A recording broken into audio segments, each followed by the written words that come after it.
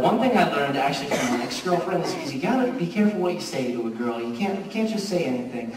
Because this was sort of the end of high school when I was dating my ex-girlfriend, and I got really into smoking cigars with my buddies. But it was only like a once-a-month thing, like we'd go out to a park and smoke a cigar. My girlfriend hated it. Oh, it's stinky, it's a dirty habit. I'm like, come on, like we only do it once a month. I mean, you do something once a month that I think is disgusting.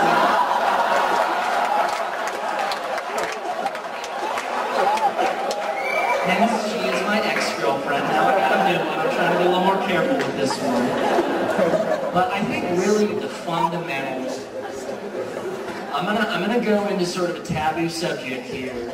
But I think we can all handle it. I don't want you guys to think I'm like a filthy cock on mouth or something. But we're going to talk, I think really fundamentally, there's a fundamental thing, we learned it in kindergarten. This is a really big reason why men and women don't understand each other. It's that men have penis, women have vagina. Okay? Because girls have no idea what it's like to own and operate a penis. And I think that results in a lot of misunderstanding. Okay? First off, going to the bathroom. My whole life, women, my mother, my girlfriend have been telling me, don't pee on the seat. Don't pee on the seat. Okay, you have no idea what it's like to actually have to physically handle your genitals. Okay?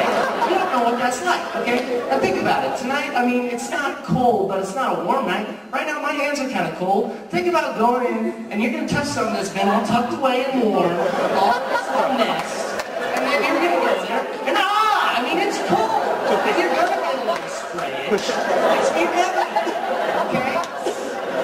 The other thing, washing your hands. All my life, I go to the bathroom. Did you wash your hands? My mom says, did you wash your hands? I don't understand why I should have to do that, okay? I mean, think about it. I took a shower, and I put my wee-wee away. My hands, they've been out in the world. They've been touching things. They've been touching. Then I go down and I touch it. If anything, I should wash my penis after I go. Right?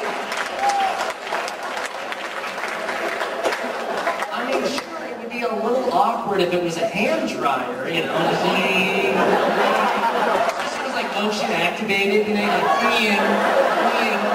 like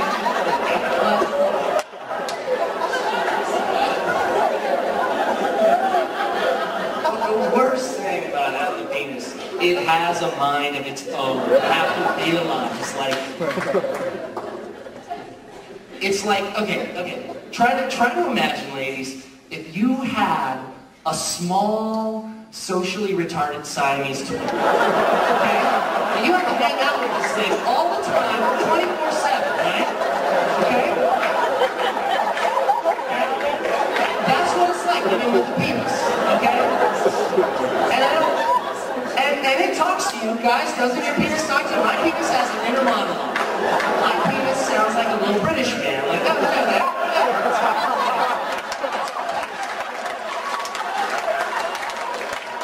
I don't want that to be my penis's voice. I wish my penis sounded like Dr. Claw from Inspector Gadget. I'll get you next time.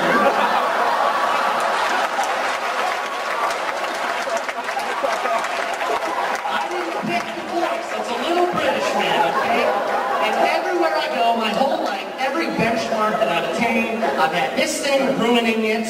I mean, like my first kiss. Hi, I think you're pretty. I think you're pretty too. Oh. Mwah. Oh, chip, cheerio. What's going on with that? Can I get a kiss too? Get out of here! My first slow dance? Andy, remember your first slow dance? Put your head on my shoulder. Put your hand on my boner. Get out of here! I'm dancing! My first cousin? Who's that? She's nice. We should get to meet her. I'm just kidding. It was my second cousin. Anyways. But seriously, guys, if you could, I'm sure almost every guy in here, if your penis was detachable, you would do it, right? I mean, you've got to have, like, some place where you need to have a clear head like, oh, I'm going to take a test today. Like, just take it off, put it in the safe, go to town. I mean, I'm sure there would be like embarrassing times when you needed it, and you were like, oh, my penis is at home. On the whole, a detachable penis would be very useful. But I'm going to shift topics a little bit here. Talk about names. My name is Ben Piper, and I was thinking the other day about how, like, you can't really pick what your name is, you're born with it, but your name kind of gives you like constraints without you like having any control over it. Like, my name is Ben Piper, and just because of that, I can never have a son named Peter, right? I mean, likewise, I can never have a son named Pied. But like, yeah, I mean, there's other names that have that too, like Ted. Like, I have a friend in the audience named Ted. I don't know where he is. Maybe he didn't get in. But if your name is Ted and you have a friend who's a drug addict, like, you can never have an intervention for them. Because you're going to come to him and you'll be like, man, I think you have a problem. And he'll be like, whatever, shut up, Ted. And he'll be like, no, look at you, man, you're addicted. And then he'll be like, you're addicted, Ted. And if you get zigged by a drug addict, they're never going to quit drugs, okay? They're like, I'm on fire! They're never going to get quit, and then that friend's going to die, and you're going to think it's horrible, but just because your name is Ted. How fair is that? But I can't wait till I'm a parent, because then I'm going to get to name my own kid. But I've been thinking that there's this weird trend in parents, they're naming their kids like sort of different names with weird pronunciations. Like, you meet someone like, oh, your name is Dylan. No, man, it's Dylan. Okay? Oh, your name is Daryl. No, it's Daryl. Alright, I have a friend whose name is Katie, and she spells her name like this is not a joke. Kaetyi. If you see her written down, you're like, your name is Kaetyi. But she's like, no, it's like the K-A-E makes a K sound, and T-Y-I is T. K-T. Like, that's crazy. Parents can just change the sounds that letters make. I thought that letters made sounds, and that was pretty set in stone, but I guess not. So, when I'm a parent, I'm going to have a kid named XYZ, but it's going to be pronounced Timothy.